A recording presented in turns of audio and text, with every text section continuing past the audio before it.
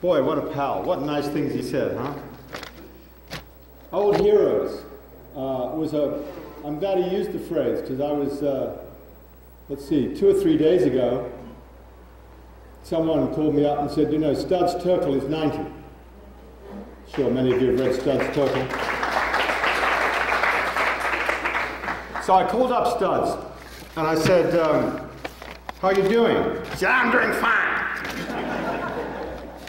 So I said, well, I'm going to go be addressing people in the state of Washington. He said, what message have you got? Oh, tell them the green is the tree of life. I had another old friend one time, Senator Garland. If anyone ever was in the Boulder area in Colorado, anytime over the last 20 years, they probably ran into Senator, who was, previous to that, been in the Communist Party. And he was an incredible, like many old commies, he was an incredible organizer. I met him doing anti-intervention work in the, would have been the late 80s, when he was in his late 70s, I think. You'll have to, we haven't got Lisa here to do the math, but it's around there. And he was the best organizer in Colorado. And he died last year at the age of 97. I was writing about him in The Nation. And I said, he's probably the nation's oldest subscriber, began subscribing in 1916, and he's probably America's senior radical. Very dumb thing to write. The letters began to pour in. How can you say that? He was a comparative youngster. Well, there was a famous lady in Washington who was, you know, ended up as in the Audubon Society. What, she died at... Yeah, was she 99? I think she was 100. I thought, that's it. Well, it gradually went climbing up. It was like the lottery. Finally, we figured out that America's senior radical, so far as we knew, was a professor emeritus at MIT, still kicking, at 106. And his main claim to fame, well, one of his claims to fame is he'd been tried for sedition for seeking to overthrow the Commonwealth of Massachusetts in 1947. And boy, does it need to be overthrown. I mean, everything needs to be overthrown at some point, but Massachusetts is way, way high on the list. And the other thing you know, when you look at a guy like Sender, or you hear of someone like Studs, and Morton was evoking when we got together, you know, back in the late 80s, and I just went through Eugene, and you meet old pals from the past, the tremendous continuity in political activism. That you can see people who've gone through struggle after struggle and cause after cause, and they're still in the game. Not a hangdog, they're spry. For years I used to follow, well, my dad was an old commie, so that's why coming back to the commies, but they always seem to live a real long time. And I was thinking, why is that? And I guess I thought they walked a lot. Because they were selling the Daily Worker. But they also thought a lot. And this is not just commies, by the way. We will not exclude Trotskyists, not even Maoists, anyone you want. Anyone who's in the change the system game thinks. Thinking is, when they're talking about exercise, they never say thinking is really good. This is much better than jogging, of course. Anything's better than jogging, but I'm for walking myself. But if you walk and if you think, I think, you know, the insurance company should give you a big break. And the other thing is, you know, people often say, well, don't you get depressed? And here's a good example. What's happening today? East Timor, independent. Yeah.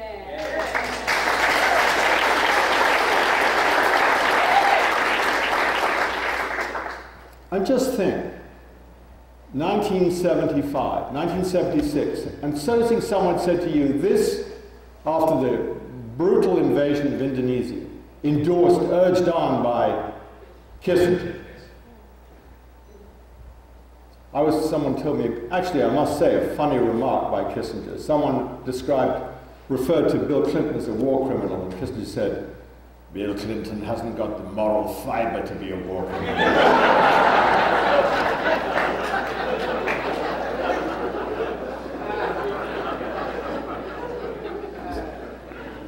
But look at it, 1976, and supposing someone said to you, this will be undone. Indonesia will withdraw. This invasion will not stand. You would have said, oh, I'm not sure about that. And look what happened. The organizing, well, let's start with the heroism and tenacity of the people of East Timor and their leaders. But in this country, it started a movement, or the East Timor Action Network, and the things that people do occurred, lobbying, excavating history, looking at what the oil companies wanted in that region of the world, looking at what US overall policy was, writing to the media saying you've got it all wrong again and again, you always get it wrong, building coalitions, action days, journalists like Alan Nairn and Amy Goodman going to East Timor, nearly getting killed, on and on and on. And here we are, 27 years later, and it's Independence Day for East Timor. And if anyone wants to think, is it worth it? Of course it's always worth it, whether you win or lose, but that's a victory. It's an incredible victory. Every time someone threw a dime into the tin for the East Timor Action Network, in the end it produced great results. And that is a wonderful thing to think of today. And what other joys do we have today? Well, we have the joys of watching Bush saying that, no, he didn't know. I think he didn't. I think if they'd gone in maybe and did a show and tell, with a model of the World Trade Center, and a model of a plane, and brought them into ever-increasing proximity until gradually a glimmer would suffuse his face and he would say, oh, I see what you're talking about. He is dumb. He really is dumb. They've made incredible attempts to prove him to be an absolute Machiavelli of political intelligence. He's not. And people say, how do you account for his popularity? I think it is as thin as a thin sheet of ice. Right. As thin as a sheet of ice.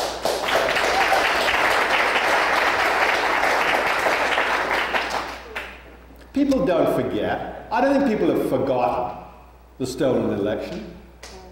They've got it filed away. They know what happened. The New York Times and the papers can run 1,000 reports saying actually it all proves that this and that and the other thing. No.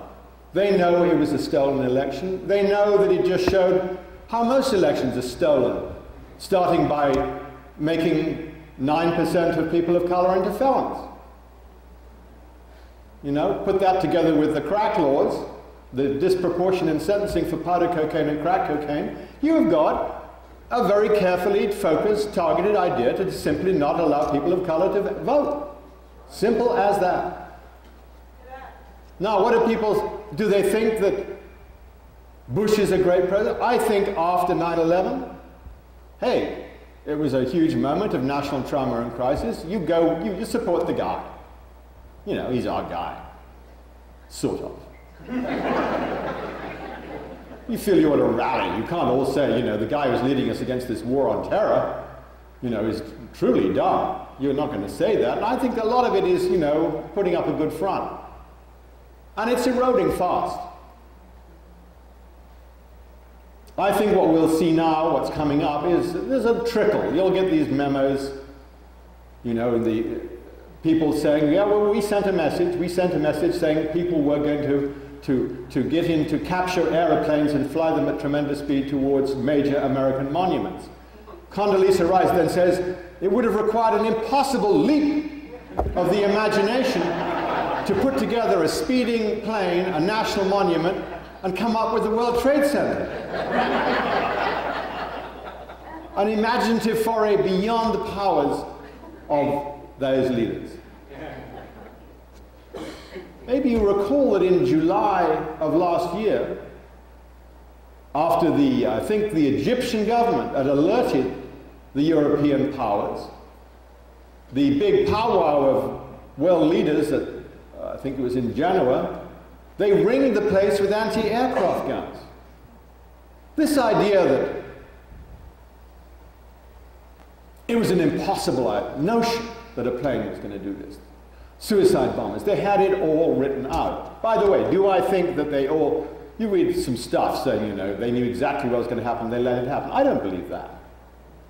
But what I think it shows is that the enormous sums of money squandered on intelligence, so-called intelligence, $30, $40 billion a year, was worthless against this disaster of September. Because what you need are smart people who can act quickly. They failed. And they should be indicted for that failure. And they will be indicted.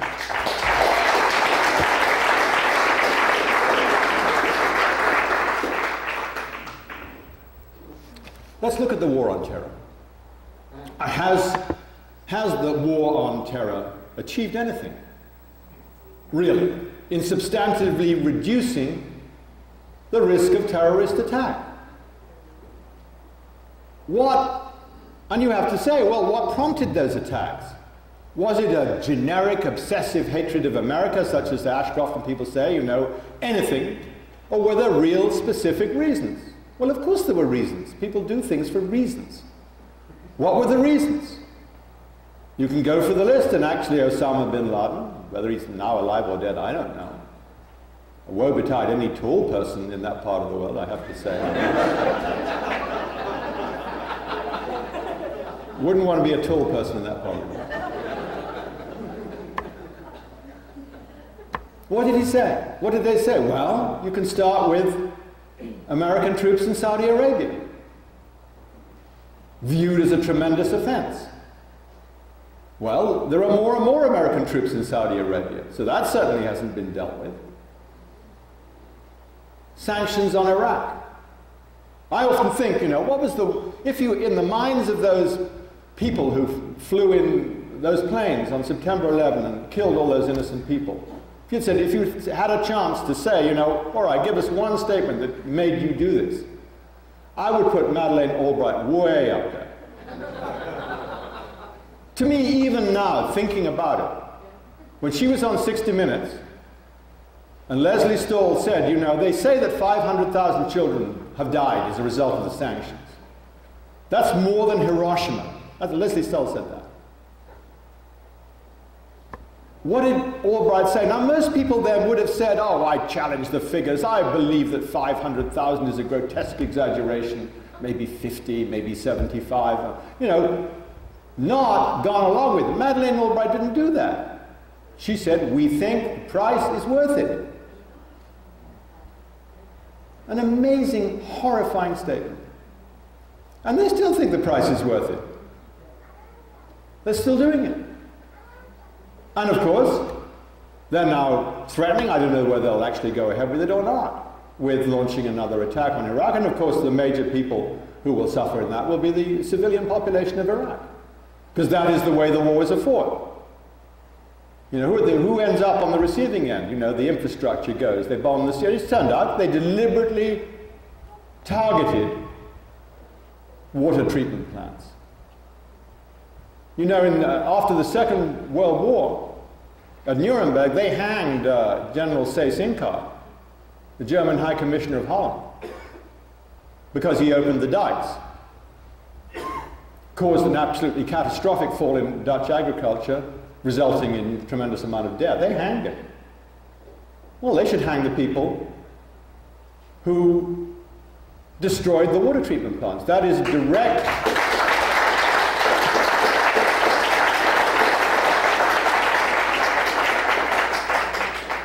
Well, I'm against the death penalty, but that's a minor. You're all worried about that, weren't you? Oh, you thought. Chain him to a wall. Chain him to a wall. Third possibility, the cause of terrorism, America's partiality to Israel against the Palestinians.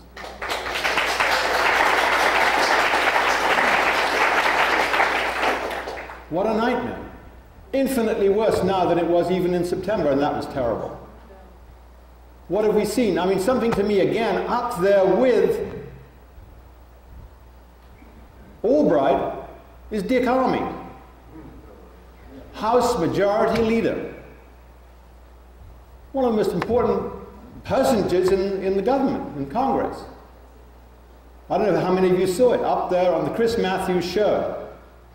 Absolutely called for the ethnic cleansing of 2 million Palestinians out of the West Bank. He said they should leave. Just like that. Go somewhere else. I said, well, what's the army plan? You know, I'm finally thinking about it.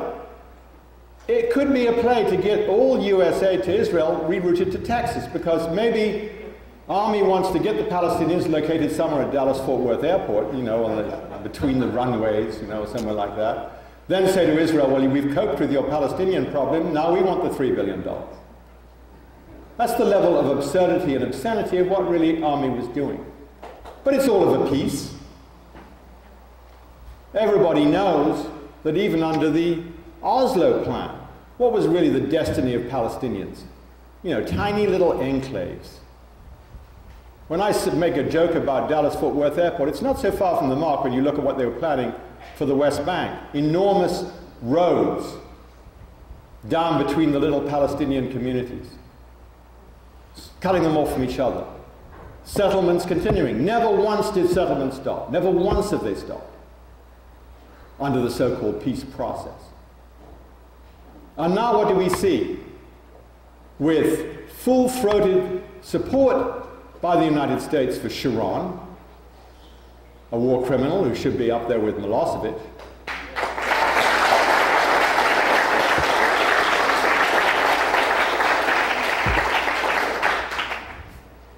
We see the vote in Congress, even against Bush's wishes. And what did you see there? You saw full-throated endorsement of what Sharon is doing by the US Congress, with precisely 2 senators voting against, in the form of Bobby Byrd of West Virginia and Ernest Hollings of South Carolina. Not known for their liberalism, by the way. Not known for them. And in the House, who were the brave? 21 of them. 21, with 28 voting present. Not daring to say no, but couldn't quite stomach saying yes. That's it. You know, so often when you look at votes, you know, big, meaningful, important, vital votes in the Congress, you know, our side, so to speak, is in the 20s when you count it, when it comes down to trashing the Constitution or whatever it happens to be, whatever the day's business is, disposing of the First, Fourth, Sixth Amendments, for example. You can count on maybe 28 people standing up and saying that's a bad idea. And sometimes a few conservatives, like Bob Barr, who's good on some of those Bill of Rights issues, and terrible on a lot of other things. Is that an argument for the Greens or what?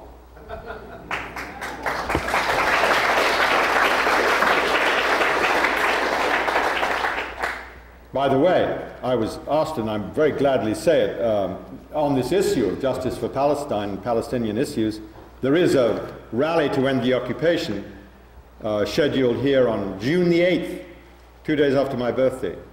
That might help you remember the whole thing. Where's it going to be? Westlake Park, 4th and Pine, 1 p.m., June the 8th. Make a note. What should happen, by the way? There should be the demonstration of even-handedness. They should say to Israel, no more settlements, not one.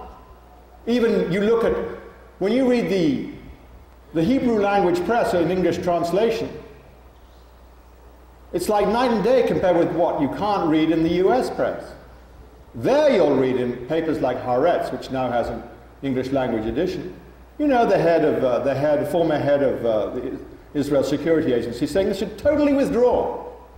This will never enhance the security of Israel long term. They should withdraw from the West Bank. Get out of it. Instead of which,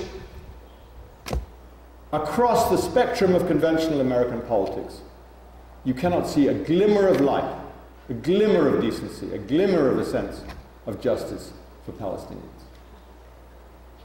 So, since September 11, has that as a provoker of terror been diminished? No, we multiplied 1,000 times. Multiplied 1,000 times. What else? How about basically the sense of injustice in the world? You know, 6 billion people on the planet, I think about 3 billion of them live on about 50 cents a day. It's getting worse. Year after year it gets worse. Some of you may remember, I'm sure many of you may remember, you know, back in the 70s there were big hopes for some rectification of the balance of how resources and wealth are divided in the world. Some sense that third world countries might get a decent price for their commodities, like Jamaica selling its bauxite. All of that has been now swept away. There have been magnificent campaigns against this hideous global exploitation. But the fact of the matter is that things are worse infinitely than they were 25 years ago. What should happen? Obviously there should be a Marshall program for the third world, with billions going into the third world instead of being sucked out of it. It's not hard to do.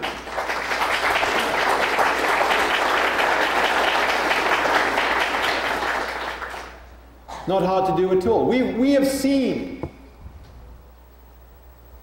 after all, across the last 10 years, the absolute catastrophic failure of so-called market-oriented reforms. How many times have we all read in the paper market-oriented reforms? I used to look at, you know, they must be, their fingers of these journalists, they're so webbed like that, so they can hit market-oriented reforms. Or it's like programmed into the computer. He made a joke, unfair and low, of course, that's Morton for you, about, you know, my old technology. And there's something, you know, of course I've converted, I've come to modern times, I carry around my little iBook and all the rest of it. In the old days, I grew up, my dad was in the newspaper business, and you'd go to a newspaper building, and you know, you had a sense of production, mostly production of lies, of course, but you'd see, it was hot metal. The building had a sense of, you know, something really was being produced.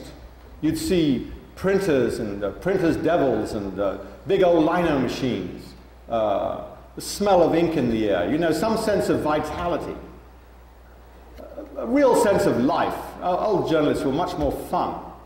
You go into a modern newspaper office, it's like going into an insurance office. It's horrifying. Morton reminded me, I once wrote a line that you can't really hear people type anymore. It's like that little rustling, like rats' paws on the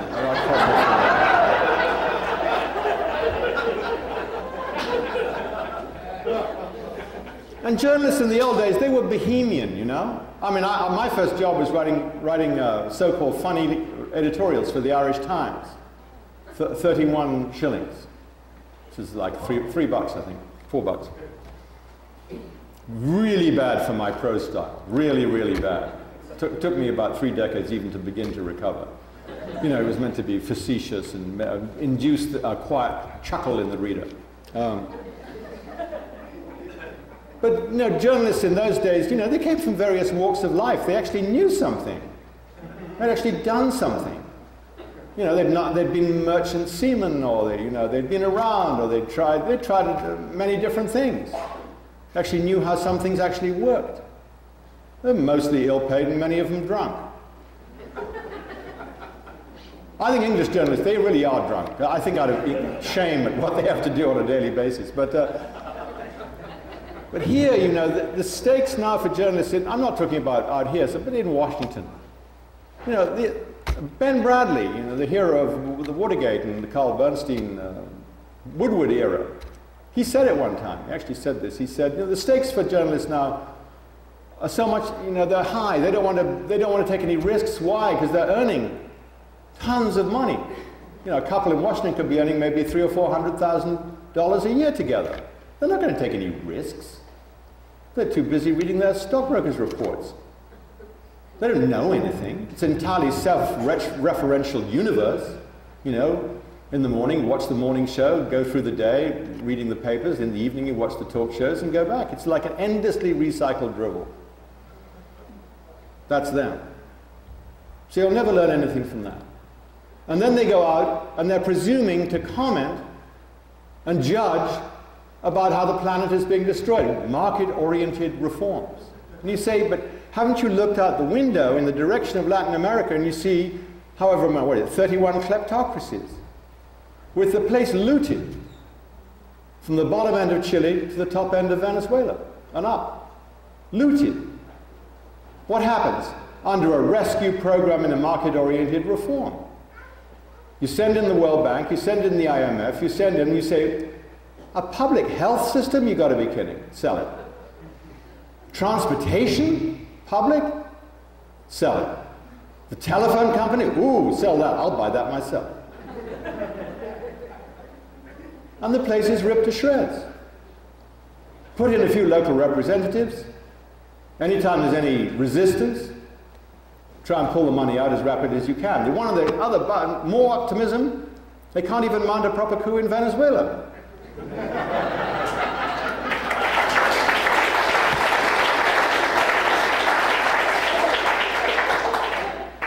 I don't think we should be nostalgic for the good old days when they could do it, by God. Coup de farce, that's what I call it. But to go back to the point, the planet is being looted, impoverished, everywhere you look. The solution is there, the possibility is there. And of course, the spirit of the Greens across the world is totally in defiance of that exploitation, whether it's expressed against the globalization in terms of getting better wages for people making Nike shoes or whatever it is. I'm not saying they're all Greens in this party sense, but that's the spirit of the Greens. That is a green spirit. What else? The way America fights its wars. How about that for a prompter of terror? Wars now is what I said, the destruction of a country by remote planes flying miles up in the air. What about Afghanistan? Surely that was a great triumph, right? Well, how much was really won? Did the Taliban beaten by force of arms, or did they just say, we'll take off our uniforms for a bit? We'll change sides. We'll go to Pakistan. We'll go to Iran. We'll sit it out. What really happened? What's the main consequence? Some of you may remember the Super Bowl ads. To do drugs is to help terror. Paid for at staggering expense. What was happening in Afghanistan? Well, you may remember, and by the way, I could plug an incredibly good book about this called Whiteout by myself and Jeffrey Sinclair, co-editor of Counterpunch, which actually does have a good chapter on this. Well, it has many good chapters, actually. But, in fact, almost miraculous book. But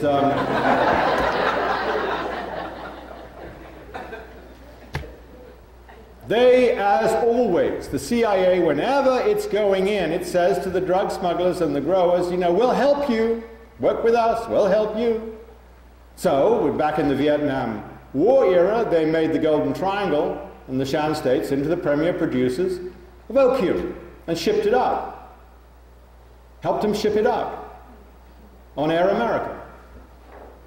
Countenanced the putting of the drug smuggling back to the States in the bodies of dead US soldiers.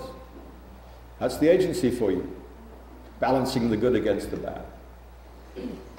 When the US decided to enlist the Mujahideen in the war against the Soviets and imported Osama bin Laden to Afghanistan in that great cause, they said to the barons of Afghanistan, the land barons, sure, go ahead, opium, go for it.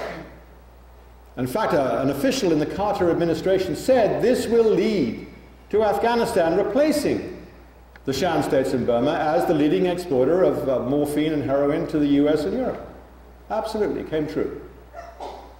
Now, let's come to the present, just so we can see the consequences of the war and all its ironies. Mullah Omar actually banned the planting of opium poppies. I don't know what his motives were. Maybe he was some desperate attempt to ingratiate himself with the Bush administration, or maybe he wanted to restrict supply and hike the price. Who knows? But after the Taliban ran away, the new government said, nope, no more, we'll continue the ban. My brother Patrick told me he was standing in the Office of Opium Control in Kabul when this announcement was made. Simultaneously, the people came in, took the man in charge of the war against drugs by the scruff of the neck and kicked him into the street and converted the office into a radio station. And approximately 1 million Afghan peasants went out and planted poppies. And now, Afghanistan is just about to produce its largest crop. That's the consequence. And when people said to the Bush administration, isn't there an irony here? An irony that while you're paying for ads saying to do drugs is to help terror, they said, well, the war on terror is more important than the war on drugs.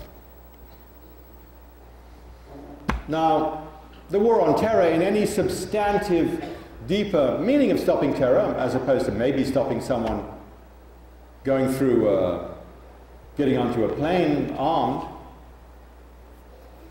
is clearly a total failure. Total failure. The US, I think, has more people, more soldiers, more military missions around the world than ever before. I think the figure is like 126 countries. This is a global reach of military coercion unexampled in the history of the planet. That's their wars. And of course, if you want to put it in bellicose language, we have our wars. We have our struggles to wage. Their world is a world dominated by the military. The budget, ever remember the peace dividend, by the way, at the end of the Cold War? Remember that brief shining moment when people said maybe $300 billion won't be used for military production, will be used for constructive uses to make people happier and better? What happened to that? The system, their system runs on military spending. That's the blood that makes it pulse forward. Military spending ultimately needs war. Their system is an economy of war. What's our system? Our system, the Green Party philosophy in many ways, is the peaceful use of resources. War on greed, war on the military, war on the rape of the environment. And when people say, you know, what is the Green Party really up to? Well, there are 100 different fronts. I was at a little gathering for the Greens around the corner here, Africanda, this fine restaurant just down the road here. You know, and there were people involved in environmental justice, there were people involved in against the Genome Project, there were people involved in about 5 or 6 different campaigns. That is it, because so much in our political culture needs waking up. That's the function, really, of the Greens, to wake people up, to challenge. There are good people in the Democratic Party, excellent people, but they are within a closed system of inertia, really, ultimately. And that's always the answer to people say, boy, you rocked the boat, you let the swine in, by your irresponsible support of Ralph Nader, or whoever it may be. And you have to say, do you want Do you want the cloud of indifference, of business as usual, of the money power to settle lower and lower and lower, like fog on the highway?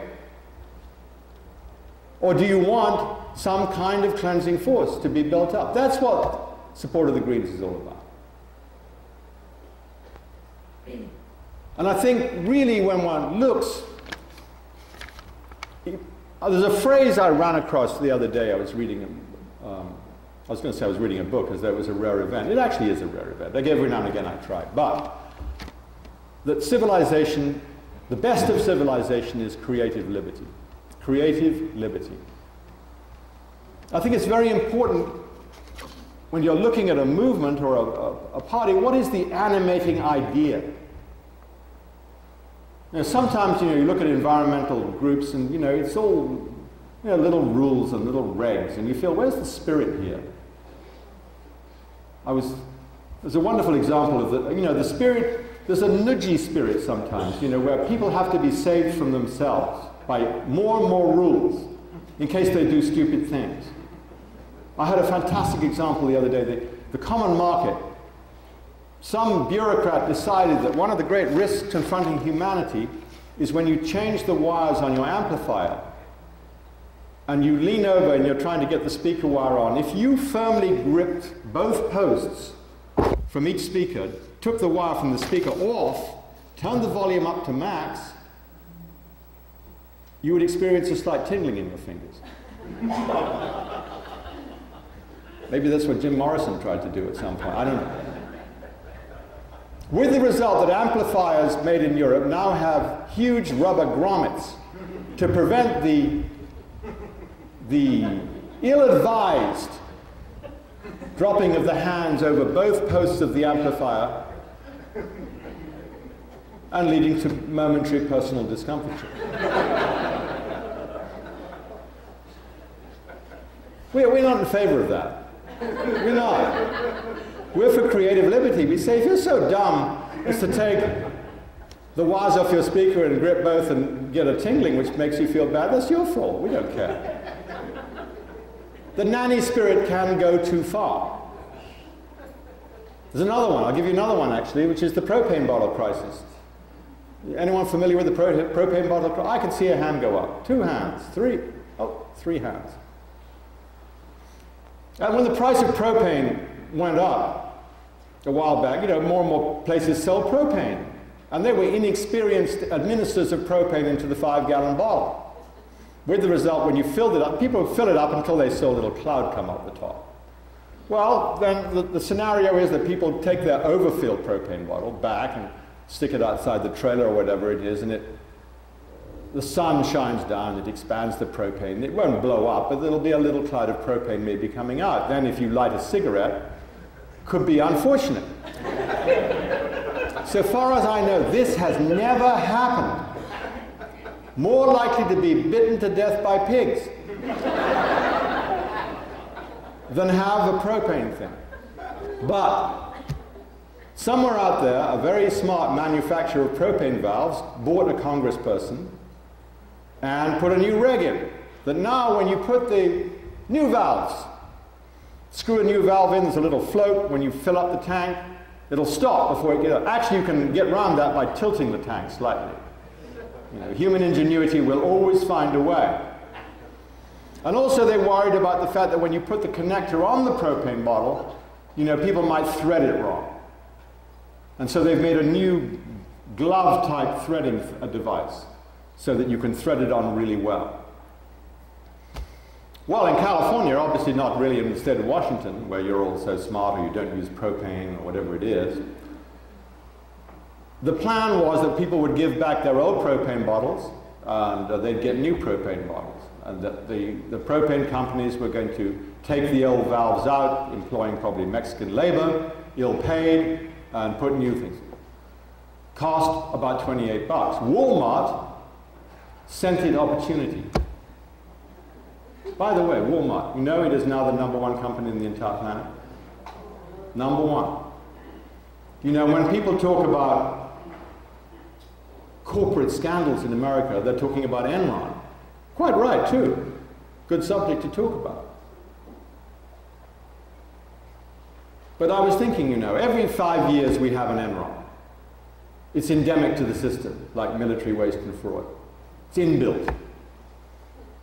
I mean, they suddenly said the accounting was wrong. The accounting is always wrong. The fix is always in. But how many of you remember? It goes by Penn, collapse of the Penn Central, equity funding, the S&Ls. It's like a long row of tombstones down the years. You can see it. But there's Walmart. No one says, you know, Walmart fixes its books. The analysts praise it. Now they want to start, by the way, the bank of Walmart. Walmart from cradle to grave. Why is Walmart number one? It basically pays slave wages, $7 or $8 an hour. That's it. That's the symbol of America's corporate pride. $7 an hour. That's the one. There's now the beginnings of it started a campaign to organize Walmart. One of the most important battles in the United States. It will take a generation. If you want to look at what's going on in labor, I think that's a magnificent target by the food workers. Anyway, just to finish up my little parable about nudginess, Walmart sells the propane bottles now for $23.95. No one wants the old propane bottles. The recycling companies can't put it, because if you throw a propane bottle in the crusher, you don't know how much propane is in it. It'll blow up. So now you're asking the poor people in Butte County, where I was seeing this in action, to pay $6 to give back their propane bottle and then buy a new propane bottle. So what do? They throw it into the creek.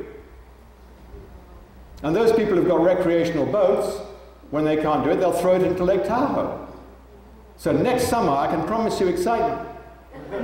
Lake Tahoe will be bobbing with 10,000 depth charges. Someone should ring up Ridge. You don't know how much propane's in those bottles as it bobs up and down, and then the guy comes with his 50-mile-an-hour boat and he hits the propane bottle. That's it. So there's a little parable about nudginess. It's also a funny story. Which brings us back to creative liberty. The vision has always got to be freedom at the bottom of the line. You know, the conservatives for a while stole the word. Back in the Reagan era. Well, we stand for freedom, said Reagan. They don't. They stand for oppression, misery. But if you're going to allure, you know, new people to the cause, we stand for freedom, which means that we oppose all the endless restrictions and erosions of freedom that we see in society today. 2 million people in prison. 2 million. You all know that figure, but 2 million people, men in for non-violent offenses, serving 15, 20 years.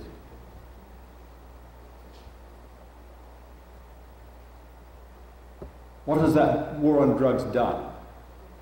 It's gone a fair way to destroying the Constitution, destroying the Bill of Rights, driving a hole through the Fourth Amendment on searches and seizures, Sixth Amendment.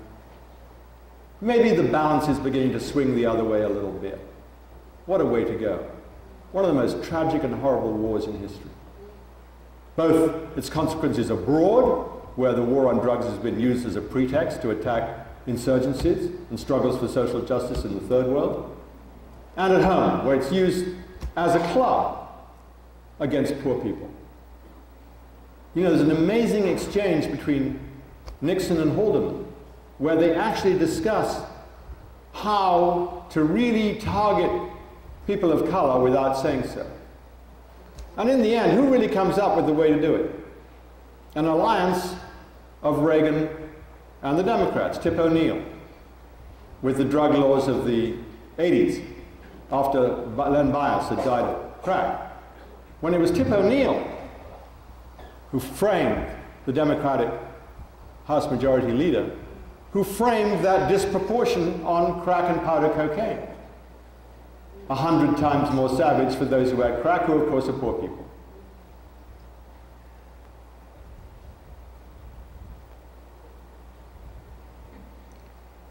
The other thing, along with the fundamental target of creative liberty, is allies. I sometimes think that our crowd is a little closed off as to who you can work with. For example, the libertarians. Now, the libertarians are not great on everything. Like I often say to them, I'd be with you on something. Your views on child slavery I don't totally approve of. What do you mean?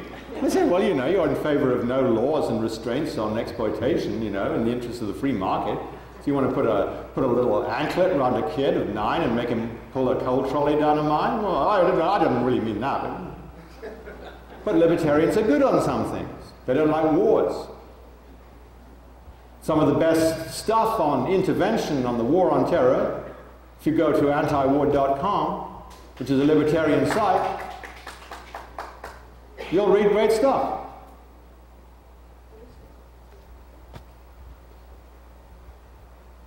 Out there in what is normally, so many times I've gone to a city and people say, boy, it's really conservative here. Someone said it actually about Spokane. It's a very conservative country. I've been to 100 towns where people always say that. And then you start inquiring what's going on, and there's always something going on. Always something going on. There's always a church group, a labor group, a community group. And there's also a whole bunch of people who might be called conservative who are pissed off, just like we are. Totally pissed off. They know the system is loaded against them. They know that food support programs go to just the rich farm corporations, if they're farmers in the country. They know the fix is in. It's a matter of figuring out the language and the issues in which you can share with them. That's not an impossible thing to do. And sometimes, so to speak, our side forgets that. Not you, of course, but... So here we are, I think, at a beginning of an exciting period in our politics. We're seeing the increasing discomfiture of the chief executive. I think we're seeing even the Democrats timidly poking their noses up, sniffing the air. Is it safe to come out?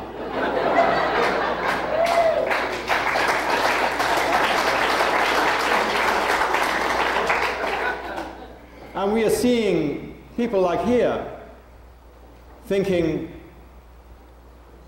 we're going into the next cycle, we're heading towards the next presidential election. Is it going to be the same again? Are we going to see Al Gore? I have a personal motive for wanting to see Al Gore, since there are 7,000 copies of a very good book called Al Gore, A User's Manual, lightly guarded. No one seems to want to steal them in a book depository in Chicago. I think we probably will see him, by the way. And you'll be asked to rally to his side. Every awful thing Bush has done, Al would have done just exactly the same. Just exactly the same. So I think, as always, you know, there are very exciting times ahead. Tremendous opportunities for organizing. Tremendous opportunities to frame programs and ideas. And looking at the vitality I've even met, you know, with the green people here in a few short hours, I think Seattle is in very good shape. And I think we're going to have a great time in the months and years ahead. Thank you.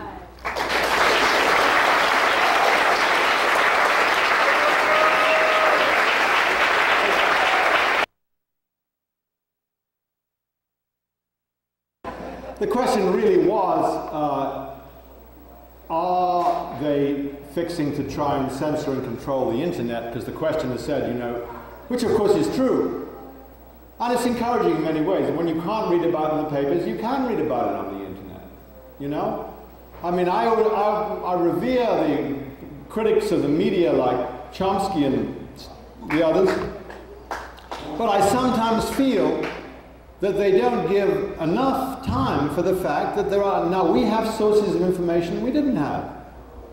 Lots of sources of information we didn't have 10, 20 years ago. I can remember, you know, back in '82, just to take, I mentioned Sharon, the invasion of Lebanon. It was hard to find good stuff. You had to get people to fax it from abroad, a nightmare. You ever tried to fax newsprint? It's always a horrible thing to have to do. Now you can go to any one of, you know, 20 sites, or if you're interested in Colombia, if you're interested in whatever your issue might be, East Timor, there it is, you can get something. So the question really was, they, meaning the would-be censors, the government, the people who don't want you to have information unless it's put out by Time Life or Rupert Murdoch or MSNBC or whatever it is, are they going to try and erode the freedom of the internet? Of course they would dream of it on a daily, minute-by-minute basis. Of course. All what we have to fight for. You know, and always round the corner of the door comes the censor. And it can start, you know, with, you know, maybe, oh, it's not just kiddie porn. We're just trying to get rid of kiddie porn. There's always a pretext. But the next stage is, oh, we're just trying to stop obscenity. So we have to put this little bug in the program. Or we're trying to stop Al-Qaeda, so we're letting carnivore loose. And there is still a great constituency for free speech in this country, a huge constituency for it. And so the answer is yes, they are trying. They're always trying. Always, always, always trying. And the way it can be beaten off is by popular resistance. That's the only way they will ultimately be beaten off. I personally, did people hear the question? No, I think they're not for 1 minute did they contemplate it. And I think, you know, the documents are all there. When you go back, you can go back, and you know, a lot of really good work has been done. You know, the strategy obviously was always to try to get it out of the UN, get away from Resolution 242, to get away from any sense that the UN might be the supervising body, trying to administer the situation, get it out of that. And Oslo was, of course, a mark of that. And I think the idea was one bit of the plan would be, you know, the little Bantustans, you know, on the West Bank. And the other plan, which I think is being like kind of run up the flag, and I think the army thing was part of it, which is the idea of expulsion. And I think what we're seeing now, you know, very often when you get a big plan like that, there are trial balloons, just to get people used to talking about the idea, even if they say it's a terrible idea. So you get Dick Armey. Can you imagine if Dick Armey had said it about any other group in the world, practically? They should leave, be booted out. 2 million people, if he'd said it about, I don't know, any other group. There would have been a tremendous furor, I like to think. Maybe I'm wrong. As it was, what did Ari Fleischer, paid liar at the White House, he said he never said it. He actually said he never said it. He did say it. The same Ari Fleischer, the same one who says that Bush didn't come back to the White House on September 11 because there was an Al-Qaeda mole in the White House sending out signals so that they would bomb the White House. I mean, a total lie. So I think, no, I think the plan has always been, if under the pressure of international opinion, to appear to give concessions, but long run, absolutely not. Could you comment on Lynn Stewart's case and its ramifications? Wait a minute, what is Lynn Stewart's case? Lynn Stewart, the civil rights attorney. Oh, yeah, sure. If anyone else is saying what, the civil rights attorney who was the attorney in New York, who was acting for Muslims and was then charged as being complicit. The Justice Department has, in various times, been increasingly keen to go after attorneys, not just in the area of the so-called war on terror, but there was a long period when they were going after lawyers working on drug issues. In the state of California, they went after a very prominent attorney in San Francisco, Patrick Howland. And it was obviously saying to attorneys, you know, you defend people accused of smuggling drugs, you could end up in the dock. And, you know, of course, when the feds and the state try to throw the book at you, it's a pretty terrifying prospect. And the concept of the chilling effect is very definitely there. So I think that is you know, very much on the agenda what they're doing. Well, the questioner said that when he raises the fact that maybe the war on terror, as fought and prosecuted by the Bush administration, is not being well done, people say, well, you can't appease terror. What about Chamberlain? I mean, the US appeases terror every day of the week when it's their terrorists. Sends them money, sends them arms. That's terror. I don't think terror should be appeased. I think terror, the infliction of violence and death on innocent people, is not to be condoned for a minute. But how do you? The point I was driving at is that what they've done is not diminished in anything but maybe a momentary, narrow sense the fury and homicidal rage that produces, or suicidal homicidal rage that produces terror. If you in the end don't do anything to rectify economic injustice, to rectify the things I mentioned, then you've augmented terror. And that's the fact of the matter. Yeah, well, the questioner was alluding to today's headlines. What vague new Al-Qaeda threat. How amazing they discovered a threat yesterday. Anything to counteract the headlines about FBI briefings in August and July.